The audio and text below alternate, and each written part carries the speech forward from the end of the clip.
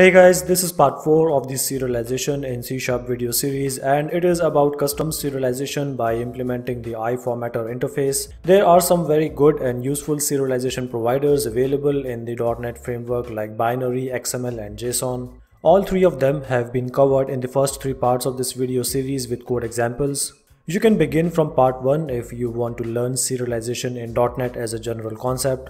Otherwise, if you are just interested in custom serialization, then it's perfectly fine to just watch this video. Custom serialization in C# lets us define our own serialization and deserialization logic of a type.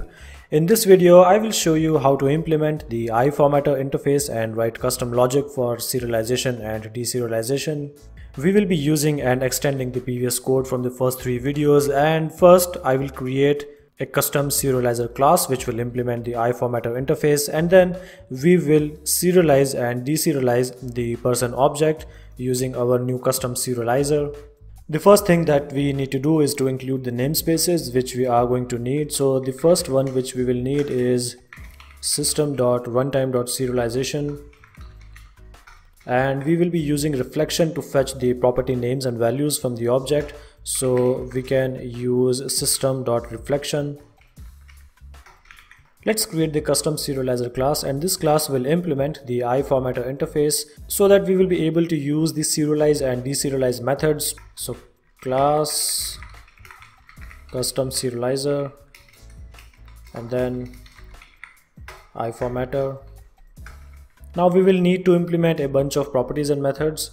So the first thing that I will do is to provide a basic implementation of the properties which we need to have in this class, which are these ones. We are not actually going to use any of these.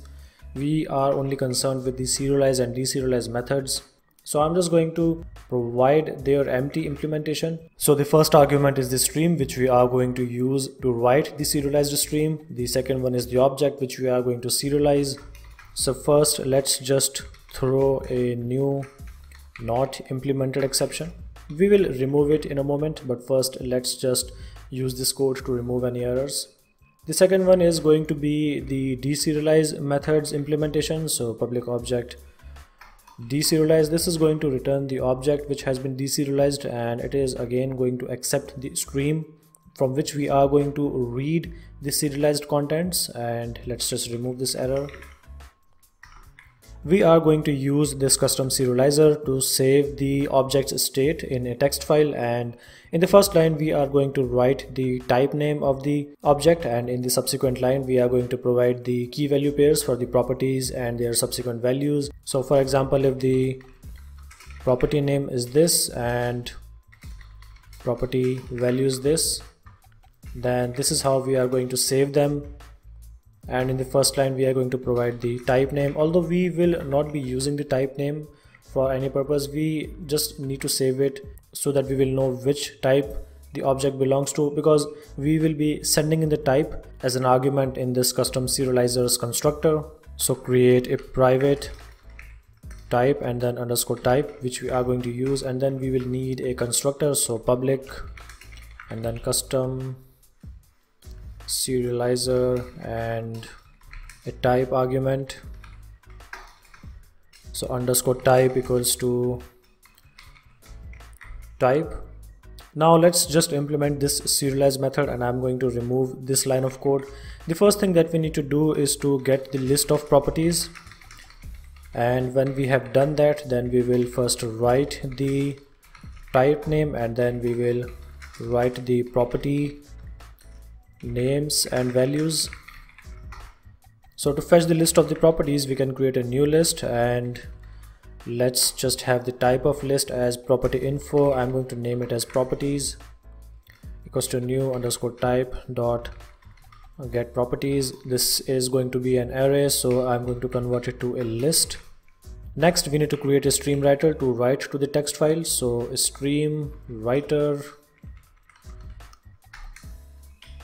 equals to new stream writer, and we are going to send in the serialization stream as an argument. Now let's just use this stream writer to first write the type name in the first line. So stream writer dot write line, and then we can write the underscore type dot name. And now we need to iterate over all of the properties to write the property and its values, key value pairs. So for each, and then property info, let's just call it property info, and then in properties. Now what we can do is we can use stream writer.writeLine, and let's use string.format. So the first token is going to be for the property name, and then the second one is going to be for the property value. So property info dot name, and then we need to get the property value, and we can do that by calling the property info dot get value. And in this get value we need to provide the object from which we need to fetch the value, and that is the graph which has been provided as an argument into this serialize method, this one. So when we have done that, then finally what we can do is we can flush the stream writer to save the changes. So stream writer.flush, and that's pretty much it for this method. This is enough to serialize the object which we are sending in as an argument, and using the type which has been provided while this custom serializer object is being initialized. Next we are going to implement the Deserialize method, and it is going to be reverse of what we did in the serialize. First we will create a new object of this type which has been provided into the constructor, and then we will read the file contents from this serialization stream, and then we will fetch the property name and values from those types, and then we will have to set the property values individually by using the names which we have read from the file. So let's just first remove this exception. First we need to create the object which we need to return. So object obj equals to activator dot create instance, and we can provide the type as an argument, so underscore type, and then let's just return the object first and get back to rest of the stuff. So let's just first create the stream readers, so using var sr equals to new stream reader, and we can provide this serialization stream as an argument. And this using block when exited will automatically return any resources which we are not using to the application. So first let's just list down the steps which we are going to follow, and the first one is to read the type name. Although we are not going to use it, but let's just read it because we have written it into the stream. So read the type name, and then we need to read the rest of the contents. So when we will do that, then we will have to fetch the key value pairs as property names and property values, and then we will write those property names and values into this object which we have created for this type. So to read the type name, I'm just going to create a string field, and let's just call it type name equals to sr dot read line. Now to read the rest of the contents, we can create another field. This can be done by sr dot read to end, because we need to read everything now. So first we will have all of the individual lines as key value pairs in individual strings.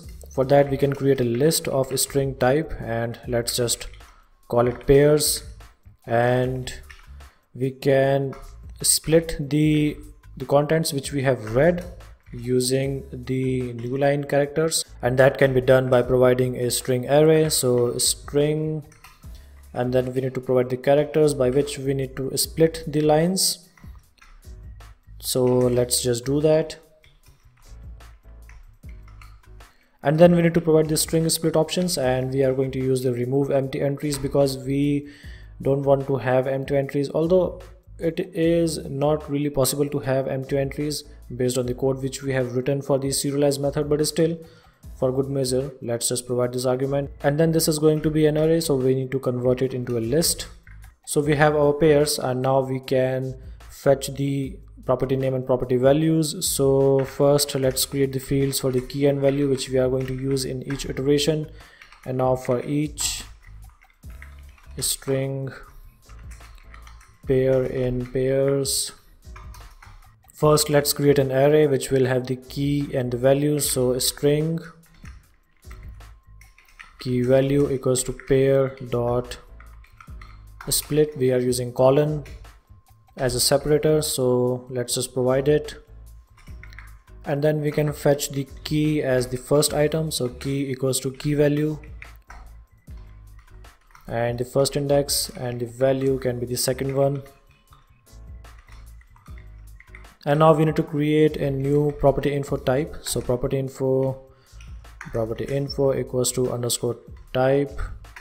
We can fetch the property by using the key value, which is the property name. So type dot get property, and then we need to provide the key as an argument. And if this property info is found, it is not null, then what we can do is, if property info is not null, then we can set its value within the object. So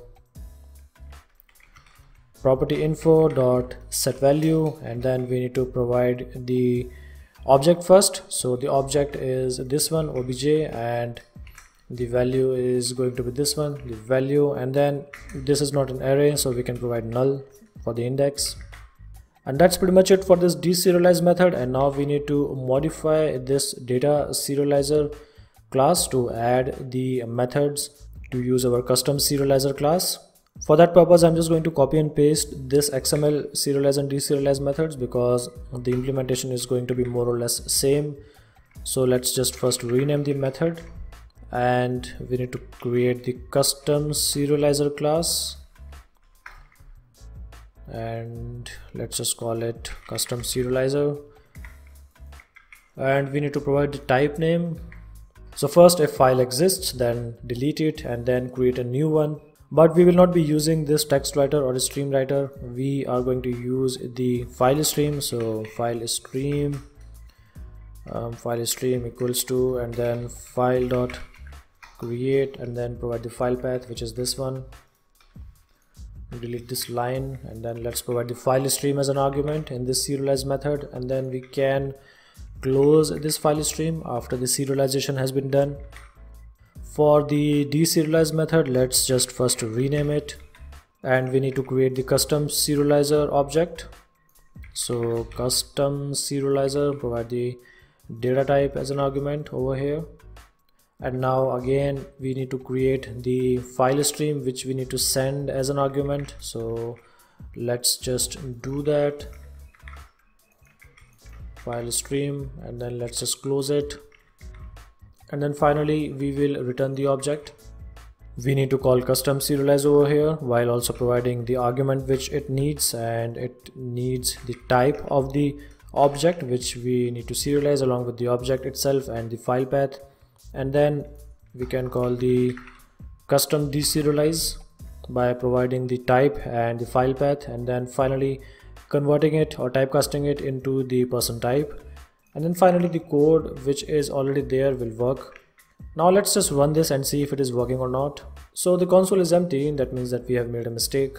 So the problem over here is that when we are deserializing, then we are again creating a new file. Instead of doing that, we had to open the file. That was a copy paste mistake. So file dot open read, and then provide the file path. This will simply open the file for reading. And now let's test again. So now we can see the values of first name and last name as John and Doe. Now let's open the file in which we have saved the serialized stream. So this is the debug folder, and these are the contents. In the first line we have the type name, which is person, and then in the subsequent lines we have the key value pairs for the property name and its value. And that is how we can create our own very simple custom serialization and deserialization logic. Although it really depends on your requirements, but this is how you can get started with this stuff. This is all that this video has to offer to you guys, and do let me know what you think about it by using the comments area. If you have any questions, then feel free to ask them. Also, don't forget to subscribe to this channel to stay updated with the latest videos. Stay tuned for the upcoming videos. I will see you in the next one. Till then, have a great day.